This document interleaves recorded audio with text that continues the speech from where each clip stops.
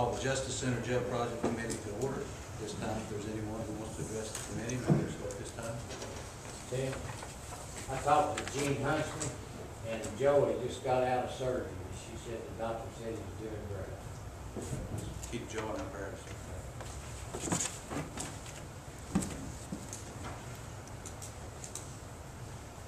My name is Gwen Holman. I live at 8150 Westmont Drive. This is for you, Mr. Horner. I'm asking you this. Nobody else, just you, because you're the chairman. Did the members of this committee meet privately one-on-one with Moseley Architects prior to the meeting? What are you asking? I'm asking you, did the members of this committee, the jail committee, meet with one-on-one with Moseley's Architects prior to this meeting? We all do this one-on-one. Okay, thank you. Did you meet privately with them, with Mr. Moseley? I Well, for about a minute. Who set up the meetings? Do you know who set them up? The mayor's office. Okay. Why these private meetings? Why did you have to have these private meetings? Just one-on-one with the architects. Okay. The Thank you for questions was answering. coming to us. Thank you for answering. Anyone else?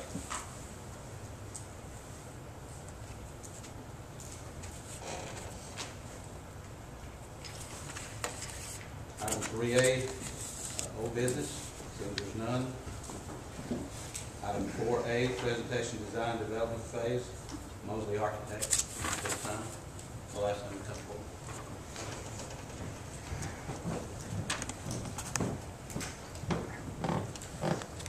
Thank you, Mr. Chairman, Commissioners. My name is Dan Nace with Moseley Architects. I do get called Dan Moseley every now and then, but Mr. Moseley passed away last year, so he was our founder of our company, but our firm still carries his name. But we have been meeting with the Commissioners one-on-one, primarily to go through the updated design development documents in detail prior to this meeting.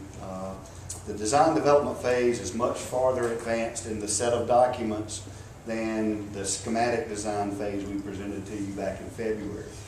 And so what we're presenting to you tonight is a kind of a snapshot view of a very thick set of documents that we unraveled and shared with you, because there's a lot of engineering drawings, site development drawings, construction drawings, all that as a means to inform you about the project and where we think the project is going forward.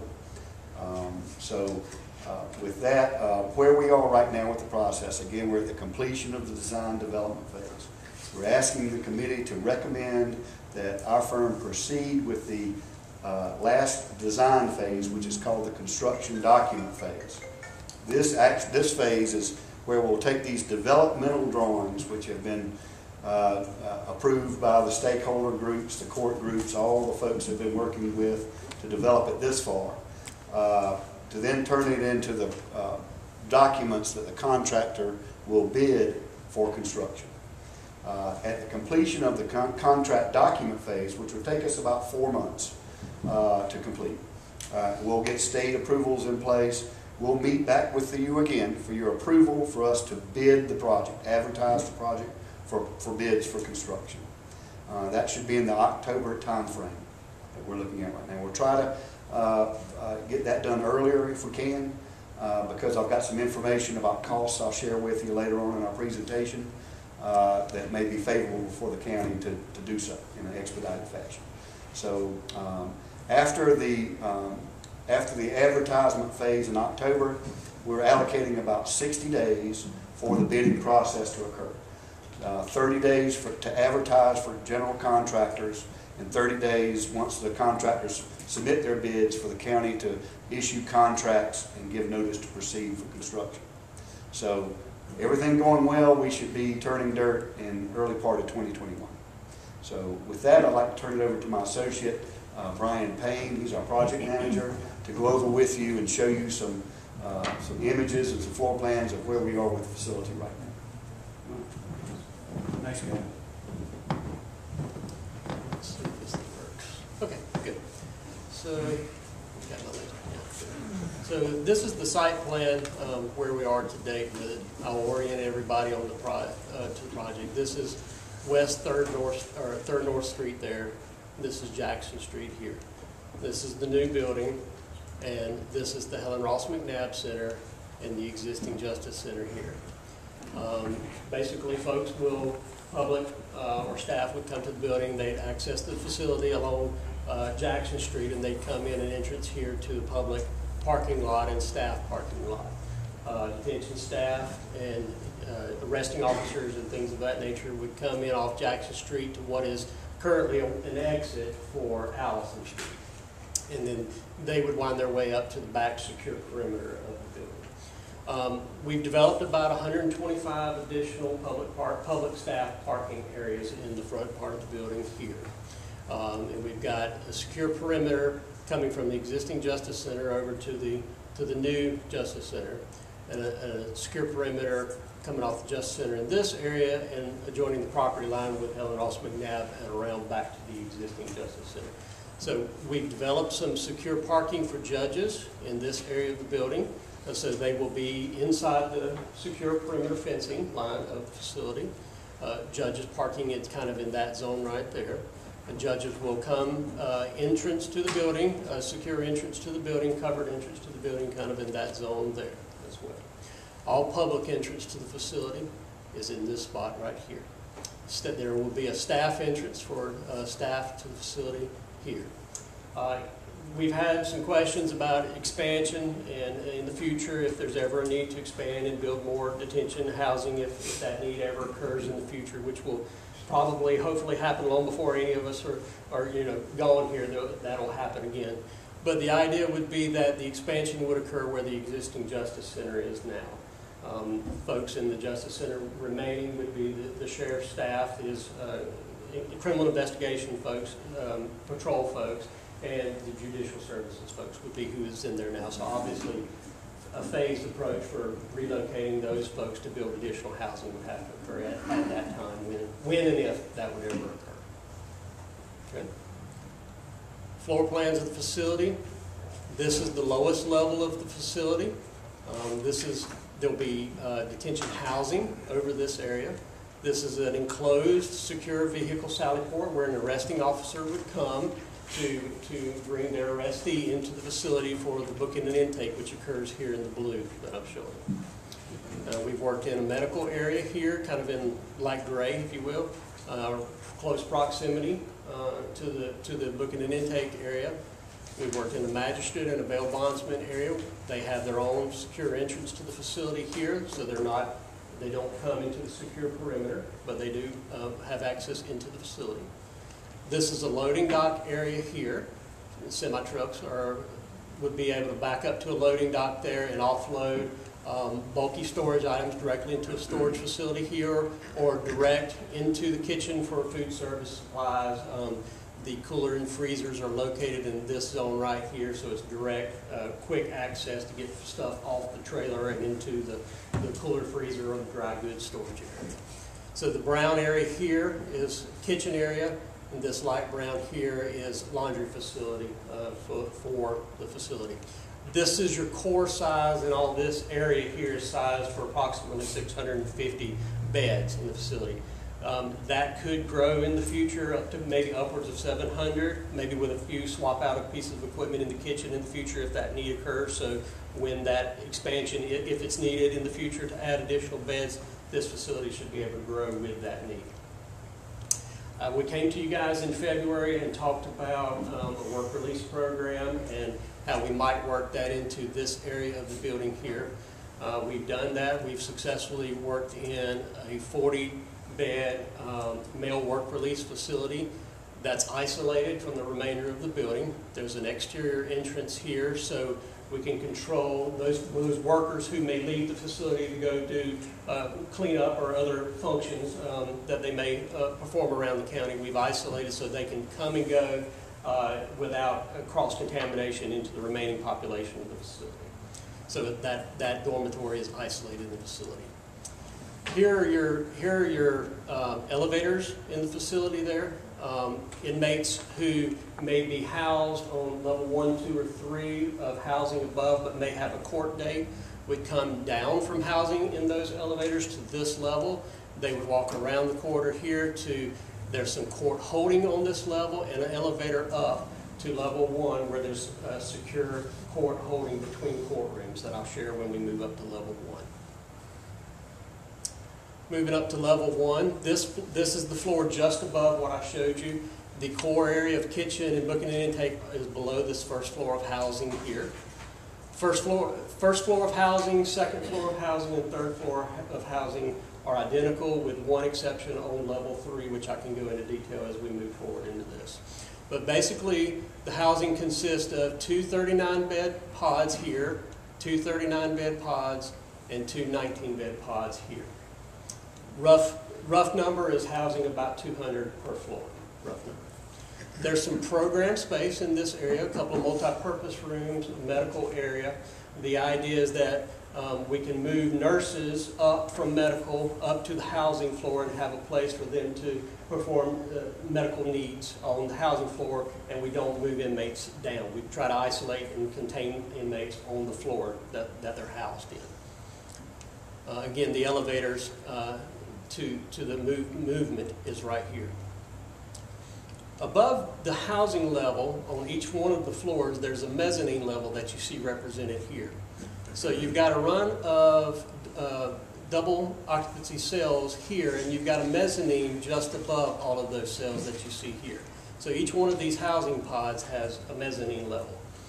Directly over the diamond sally port that you see going with access to each one of these housing pods is where your elevated officer control room is. There's a stair off the main corridor here to access that officer control room. There's a staff toilet inside the control room.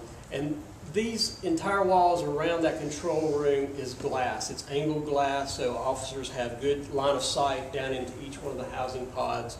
There's also a countertop for them to sit at for their workstation access, which they can still see beyond the workstations into the housing units as well. Provides very good line of sight.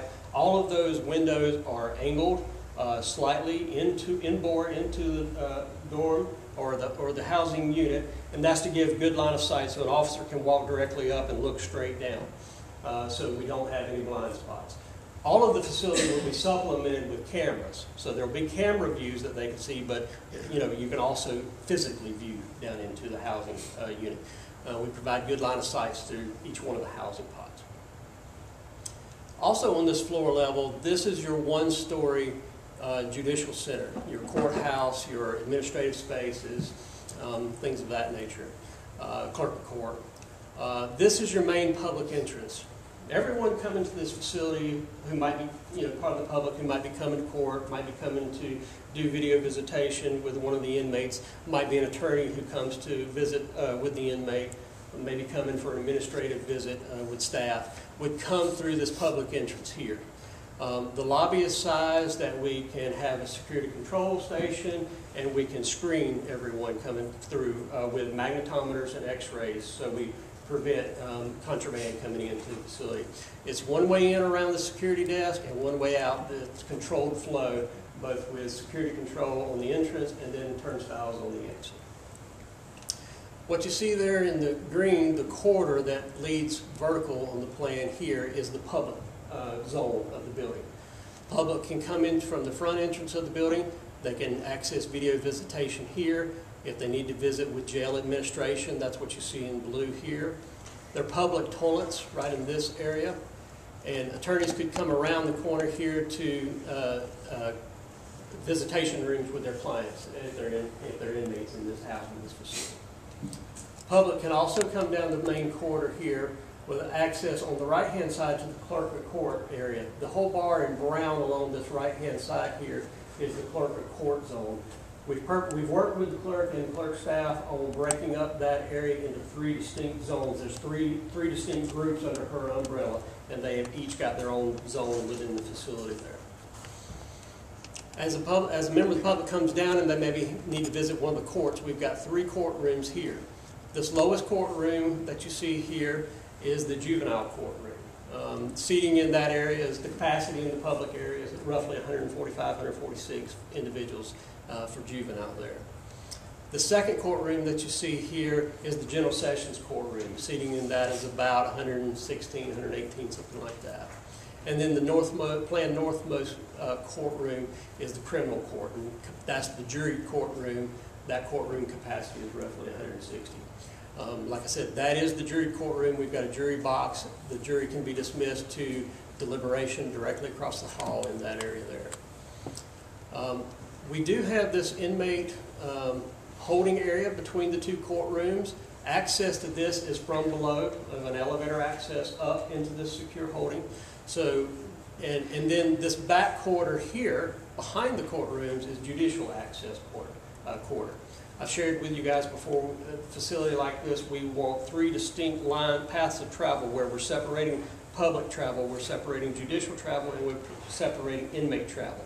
That's the ideal movement, so we're not cross-mixing those 3 populations within a facility like this. So the right-hand bar here is the public quarter, this back quarter is judicial quarter, and then down elevator, over, and up an elevator into this is the inmate movement.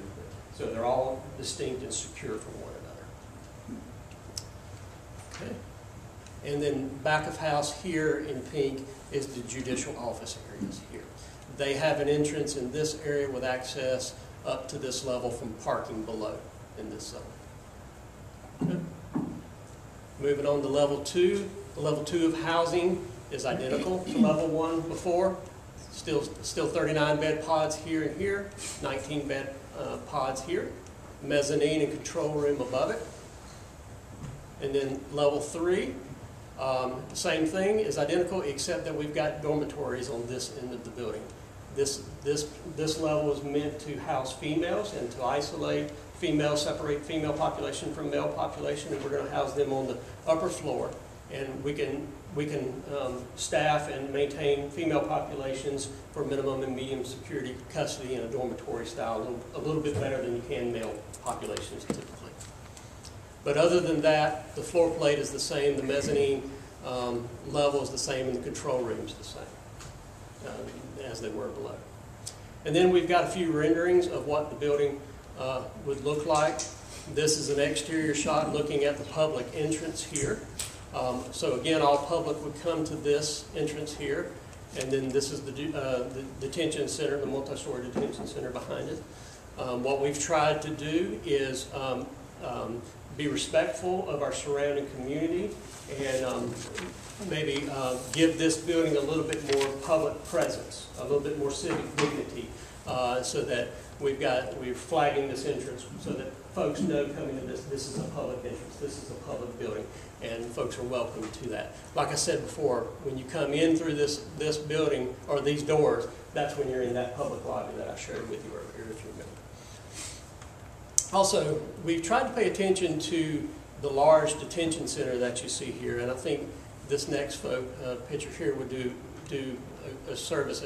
It's a large building, and we want to make sure that it fits within its surrounding area and that it's not just a big blank wall, big prison look to it. So we've tried to, with materials only, look at some exterior fenestration to kind of break up those big blank walls. And so that gives some visual interest. It's not just a big blank space, so it doesn't have that prison feel, if you will.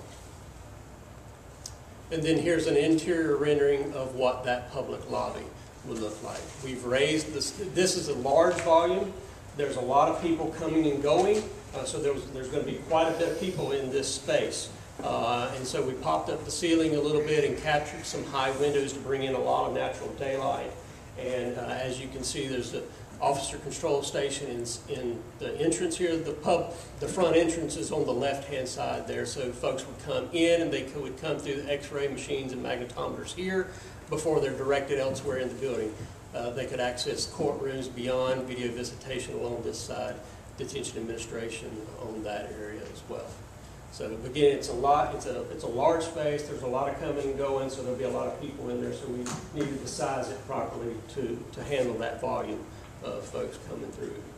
So I think that's it. We have some questions that we can address or anything I can flip back to you to show you. Yeah, Brian, Yes, sir. I got a couple. I found out yesterday that, I didn't know this, that Esco, Johnny, our sheriff, is not gonna be in the new detention center. He's gonna be over where he's at now. Correct. His administrative staff, the criminal investigations and patrol would remain in the Justice Center as long as, well as the juvenile services folks. Detectives and everything. Is there any way you could make a breezeway or something where he could come from there without having to go down the sidewalk, come back up the road? Well, there is a rear connection that they, if staff needs to come to the detention center from there, they could still come in an exterior door from there. So they, you know, obviously master control would have to allow them in, but that is functionally possible. Okay, next question, how many elevators in this building? There are four. Yes, sir. I talked to Dan a few minutes ago. I think y'all done a fantastic job of putting this together. You worked on it a long time. Thank you, sir. I want to thank you for I enjoyed looking at it because I didn't know what it's going to look like. Not in on the design stage, you don't know.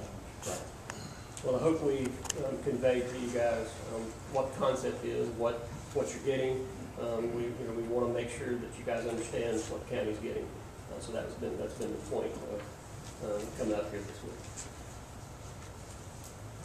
Anything else I can answer or address? I'll turn it over to Dan. And sit down. I'm 6 feet behind Yeah, you. yeah. I don't. One of the things I alluded to you earlier is, you know, obviously there's some things, you know, as you go to bids, and what we'll deliver at the end of the contract document phase will be a detailed cost estimate performed by our independent, independent cost estimator that we have online for the project. What we have seen though, and I'll share with you now, is there's a little bit of silver lining in the COVID thing. And what that's done is thrown the building economy into somewhat of a recession. We have bid 2 similar projects during this COVID scenario we're dealing with right now. One of which was in early March for a replacement courthouse facility that we took bids on. You know, specifically just a courthouse, replacement courthouse. That project had a lot of contractor participation, good contractor participation, and came in at roughly $264 a square foot, which was several $1 million underneath where we thought the project would be. Well, everybody was happy. I kind of checked the box in my mind to say, I wonder if COVID might have something to do with this. Well, just a couple of weeks ago, we took bids on a standalone jail facility, a similar size to what we're talking about here, a little bit less, about 100 beds less. And that project is actually located in the economic area environment of Wake County, which is Raleigh-Durham area. Now, normally we see construction prices higher than we might find in a more rural county, as expected, because the amount of construction activity, everything going on in a metropolitan area, costs are typically higher per square foot. We actually bid this job, again with great contractor participation, and it came in $12 million under our estimate. It's just astounding, everybody. It was $312 a square foot, was it top? $312 a square foot. So that told me officially and gave me a lot of comfort that we are in a very good time to put this project into the marketplace. Probably best we'll ever see.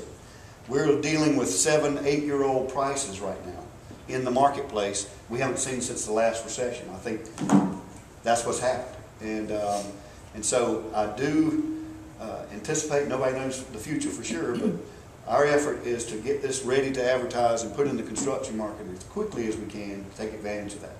So the numbers that we shared with you in February for the SD phase, since that time, as Brian illustrated, we've added that work area, which has added some scope to the project to get that work farm, 40-bed housing. So that's in addition to what we shared with you and the prices that we shared with you in February. However, given what we're seeing right now, I think we've still got more than generous of a budget to actually accommodate that without increasing the price. So that's some good news in what's been a pretty bleak time. So I just want to share that with you. Another thing I think of interest to you and the commissioners as a whole is our quality. I know you've entertained a construction manager type extra set of eyes on the project, and what I want to share with you are some of the measures that we are doing and some of the measures I might recommend the county entertain in order to attain what you're looking for, is a good quality project, getting built what you paid for. One of the things is what we do in-house that I'll share with you. It's what we call our Ready Check process. Ready Check was actually, we didn't invent that name, it's REDI. It was invented by the Navy, U.S. Navy, for their quality control for their projects. So we saw a good idea, so we just copied it. So that's what we do. And what that entails is, at the completion or near completion of our drawings, when we're sending them off for state, local, and review and approval of the project, is we send them to a third party in our office. That's what they do. And we schedule a time. They spend a number of weeks pouring through the drawings and identifying either conflict, errors, or anything they can see, flag, things that might confuse a contractor. No matter how hard we try, there's no perfect set of drawings. But I always think the more educated set of eyes on a project, the better off your project's going to be. So they look at it completely cold and go through it, all the engineering drawings, everything in there, all the specifications. And then we meet back with them as a group and go through it and implement those things learned to improve your quality control in your project. The other thing you may want to consider that we do by mandate in the state of Virginia for all of their capital projects is an independent value engineering firm come in and review our drawings in the same manner. Now, what they're looking for is not necessarily what we look for. We look for clarity of documents and conflict and that sort of thing. What they look for is value engineering, what they call value engineering items. Items in the project that for some reason may save money. Some of them may affect quality or life cycle, but we want them to come up with a comprehensive list of things that we would consider as a group. We meet with them after they go through the drawings and have a full day or two meeting with them, because it's typically a detailed, long meeting, and go through, and they offer up suggestions. It may be an example. Typically the first one is, let's put a less expensive roof on the building. Okay. Well, there are less expensive roofs than what we recommend. We recommend a top quality roof. So yeah, that costs more than a cheap roof. But I want them to list it, and let's talk about the life cycle, implications of that. So we can decide yes, no, maybe. And then from that whole exercise, we might have a list of a number of items that might further reduce the cost of the project when you bid it. Again, it's in an effort to improve the overall quality and make sure we hit it one more time of why we chose the systems that we do, to make sure it's in the best interest of the county long term for your building. So we do suggest you might want to consider that. There's some firms out there that perform that service, and we'll be glad to work with them should you decide to do that. The third thing I think I wanted to make you aware of that ties into your construction management thing is the reason you were looking into that was to have, again, somebody out on the job, given the size and complexity of the project, to have every day during a whole course of construction, for the construction to the administration of the construction contract. What I recommend and what we're doing with a lot of counties, in fact we're doing with the jail project I just let you know about with the bids in Johnston County, is to hire hopefully maybe someone, a local resident that's a retired job site contractor superintendent that may have kids and grandkids that go to school here, that has a vested interest in the county. That would be an ideal candidate. And they would come in as an independent contractor. We can run them through our contract if you'd like, but they really are in the sole position, and their sole priority is to observe, monitor, and document the construction process daily, to advise the architect of anything they see that's out of line with the contract documents, serve as another set of eyes, educated eyes on the project, and to really have Hamlin County's sole interest as part of their job description. That you'll find I think you might have that Hale property that maybe serve as a good place for them rather than a trailer on the job site to house that person.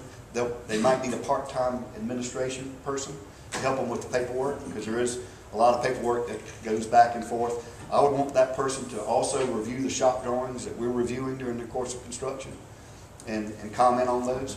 And so, again, I think the whole idea is you hire a good architect engineer, you hire the most qualified contractor for the least price, and you have an extra set of eyes on your job during the course of construction to make sure it's staffed properly with subcontractors and such. So you end up, the project is getting completed on time, and you're getting the quality of a project that you deserve.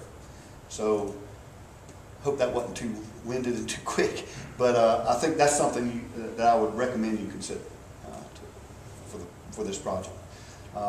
The project type of advertising, when we get to ready for bids and you approve us to bid the project, we recommend you go through what we call a contractor pre-qualification process. Now, what this does is there's two ways. It's a way that the county would advertise for qualified contractors to build this particular project. I think it's important that, and it should be in your interest not to have a contractor trying to build their first jail project on your dime or a complex project. What this will do is you would advertise globally for interested contractors. They would respond to it. You would check references, check past projects.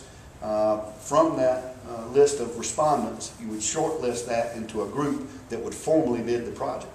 Might be 5 to 6 out of the 10 to 15 that you would get interest on. That were qualified and had, maybe it's more, depending on what you get. But from that list, you are then honed it down to reputable contractors with long-term success that are bondable, biddable, that get quality subcontractors to bid your project, and they would competitively bid the project. That's how I would recommend you deliver this for the county. So I didn't know if you had any questions about any of that. On your square footage, do you have a breakdown of how much of it was Justice Center and how much of it was jail? In our schematic design estimate, no. I mean, when we do our takeoff for this is for the building as a whole. Given if we got the similar price, the courthouse that we bid in March is specifically a courthouse. That costs less per square foot than does a detention center. The detention center is the highest for all the security and everything in there. And so the 264 to 312 range, you would find yourself somewhere in between there. I think it would be closer toward the 312 range because we have, square footage wise, more jail than we have court space in this particular project.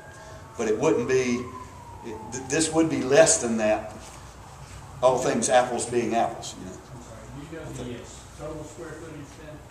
How much are we looking at total? Of the entire place? 196,000 square feet here. So I know everybody's calculating. But again, we'll see where we are. We'll actually be bidding the project with 4 to 6 months future time. So I'm giving you where we are right now, which is a very good time to bid a project. I wish we had it ready to bid right now. I wish I could do that. We've got to invest the time to get it done. Dan, you were talking about like the project manager that would be working with you, going over your designs, looking at blueprints. Mm-hmm. Yes, What sir. was that? What would you call him? Yeah, he's our representative. He's one of my employees with my firm, and he's a quality control architect, and we've got engineers that do the same. And their responsibility, all they do every day, the only thing they do every day is check all of our projects, all of our corporate projects that come to them. They do the same thing on them, and they take the drawings apart. They're red pen guys. All they do is mark it up. I don't like the look of red ink on the drawing. It's like something the teacher gave me in grade school. I never like to see it, but for us, it helps improve your quality of your project. So they're looking for any errors, anything that they question, they'll mark it up. And they invest a lot of time in it. Is that a separate contract? Yes, sir? Is that a separate contract? No, that's just part of our basic services. That's what. We just do that. Most architects don't do that, but Is that our we do. freebie for today? Sir? Is that our freebie for today? Well, I wouldn't say free, we included it in your fee to start with, but, you know, I anticipated the time and hours they would do for the project of this magnitude when I negotiated the fee with them, so it was Really what just. they do, they check y'all out. They That's check right. architects. That's right, again, rather than just, Brian's a very competent architect, and our team are very competent engineers, but once you look, one person looking at something for so long, you can develop areas that somebody else will see. So we found that adding that extra level of observation and critique on a project helps the set of drawings improve. So, Mr. Chairman, I'd like to move that we accept this design phase and authorize our architects to proceed with the construction development phase. Second that motion.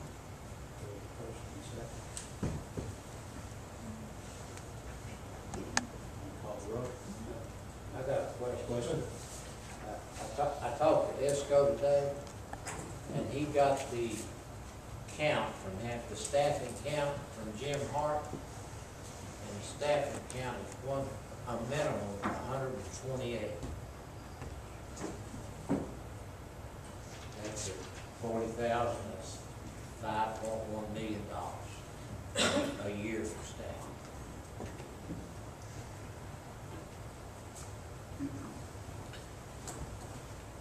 Does that include our personnel?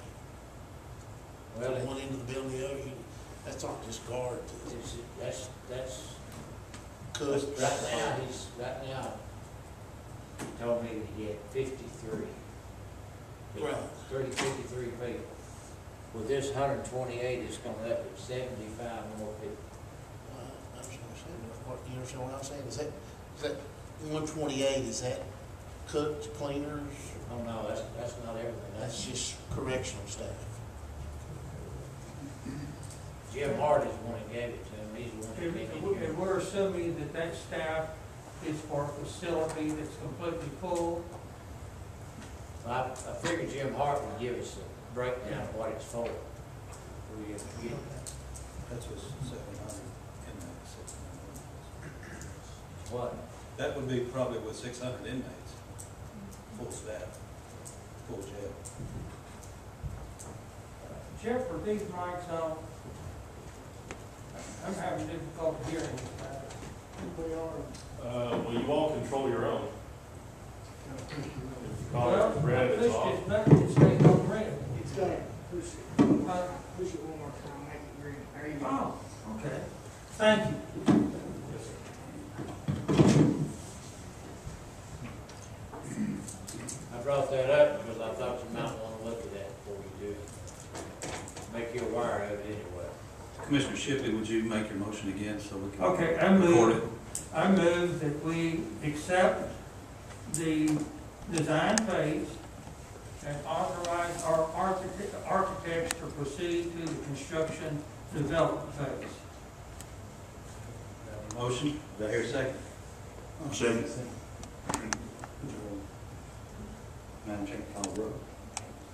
Jeff Akert, No. Eileen Arnline, Yes.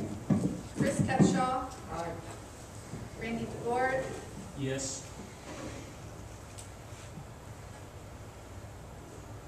Thomas Dovey, Yes. Tim Goins, Aye. Bobby Hahn, Aye. Tim Horner, Yes. Mike Minnick, Yes. Wayne Nesmith, No.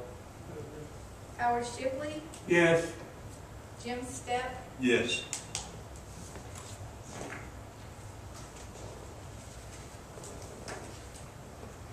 Ten yes, 2 no.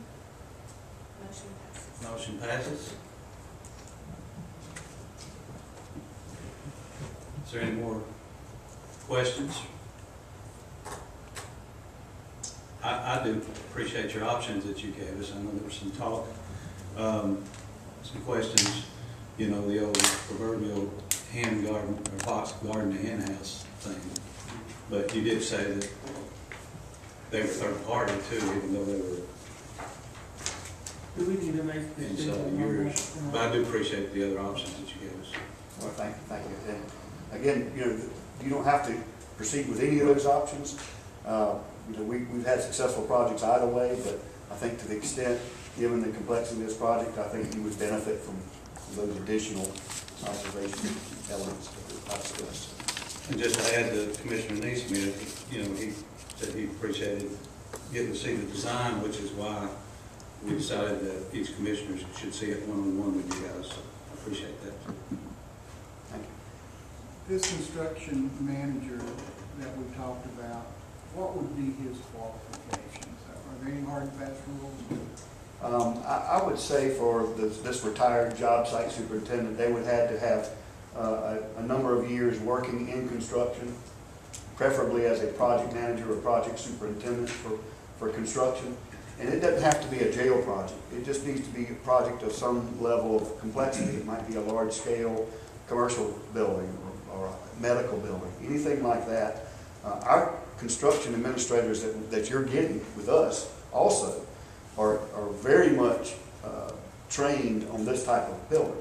So what we would suggest is if you're going to retain somebody like that, you do so in the next few months. So that person can be brought on board.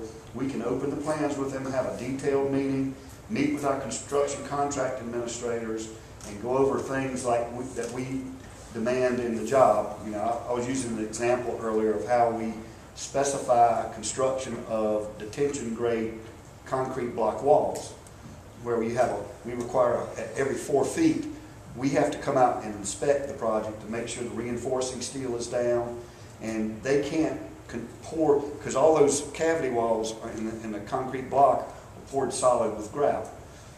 We have to inspect that to make sure the openings are clear, the reinforcing steel goes all the way down like per our drawings before they're allowed to pour it. Otherwise, we make them tear it out because we don't know what's there. And so an individual like that would need to know about these things that are nuances to this type of construction. So we recommend bringing those folks on board prior to the construction occurring so they can become completely familiar with the documents while we have things the way we have them. And so they're not hitting the ground first cold like a contractor does when it's under construction.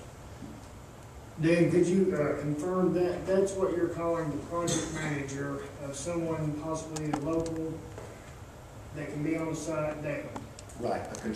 Your construction, some people call that a clerk of the works. There's any numbers but a construction administrator or a county construction advisor, however you want to call that. We are your construction contract administrator. In other words, our job when it goes into construction, and we're legally bound to this, is to become an equal arbiter to observe to the best of our ability on our site visits that the project is being completed in accordance with the contract documents. The contract documents themselves that we're now prepared is a legal document, and we would be in a way the arbiter of that legal document, discerning in your interest and in the contractor's interest what is intended in those documents. You follow me?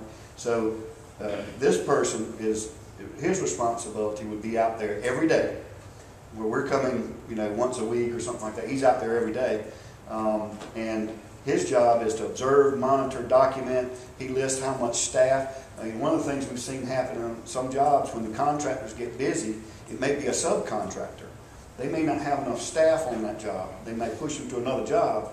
If your representative out there would monitor that and say, something's going on here, we lost half the electrical subs. Where are they? And that way we can flag these things early on, run to them and say, what's going on? That way we don't get delays that occur due to that could have been nipped in the bud. So that's I think the advantage of having that full-time supervision aspect of it. So some people call that a clerk of the works. It's kind of what that is. He's got mixed up between construction manager, project manager, the difference in that. Right. A construction management firm might be managing multiple subcontractor bids and holding those bids. They kind of perform like a general contractor would, perhaps. And a construction manager agent is kind of doing just that. And they're large firms that do that. And I think you've solicited bids and you've seen some of those prices for that. That's where I'm recommending a local retired individual, same experience, but, you know, you hire them as an independent contractor. You're not paying for that high overhead with those companies. But no professional license will be required? None. They're there to observe, monitor, and document. They relay things to us. We do not absolve ourselves of our legal responsibilities. It doesn't take the place of that at all. It's just an extra set of educated eyes on the job, watching what's going on. How do a bunch of farmers know if that guy's doing it? That's the right question. Well, I mean, I think like any job posting, you would interview those candidates that you're considering and ask about their experience in construction and find one that is the best fit for you. We as a firm can provide you that same full-time site supervision if you want. We can do that too, but I think option A would be what I recommended to you. If you can find that person, that'd be the best bet and at the lowest cost. You do have $60,000, $70,000 Mine would be more, because I'm gonna have to ship somebody that would live here for 2 years in a hotel and, you know, be in a trailer and all that kind of stuff. And that would be substantially more than, I think, hiring a local. I think you'd get a better job out of it doing that. Because you wouldn't get a better job, but you'd save a lot of money. What would be a fair price for a person like that? I don't know for sure. It depends on the individual, but somewhere in the $75,000 a year range be my guess. It's what we normally see for 2 years. It's about a 2-year construction project, so that's kind of the duration. If you hire them a couple of months ahead of time, it might be a total of 2.5 years that you'd be paying them. We'll be happy to, you know, if you do decide to go that route, if you've got some resumes, we'd be happy to have our construction guys look over their resumes and make their observations as well and give our opinion on it. But it's really ultimately your decision.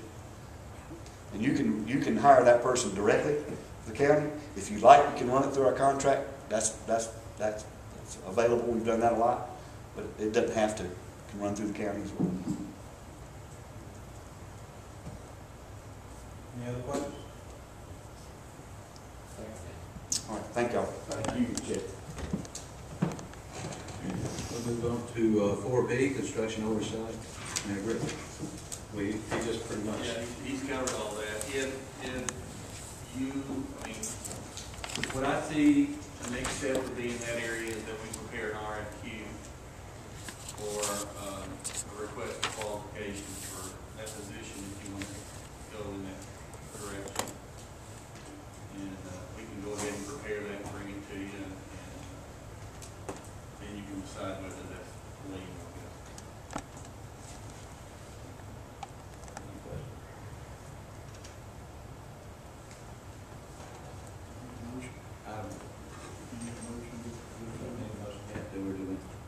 If you want to go ahead and decide that's the direction you want to go, you can do that, or you can wait until we get the RFQ ready. Or if, I guess to save time, you could go ahead and say, let's pursue it, and then we'll prepare the RFQ, go ahead and issue it, and get prospects, and then you do the interview process. Make that form of motion. We have a motion to move forward. I'll second. Thanks, Jim Step. I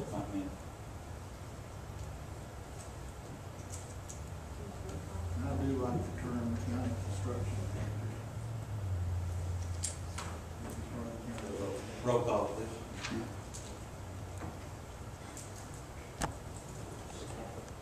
Jeff Baker, No. Eileen Arnwine. Yes. Chris Cutshaw, Aye. Randy DeVore, Yes. Thomas Doty, Yes. Tim Goins, Aye. Bobby Hahn, Aye. Tim Horner, Yes.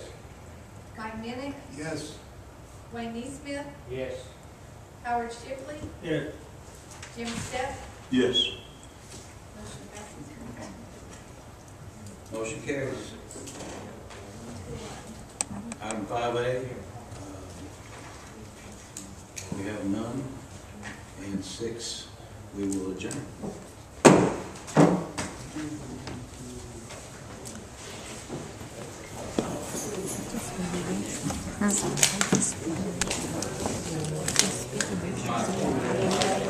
A year. I don't know why Wayne I know. That is stupid.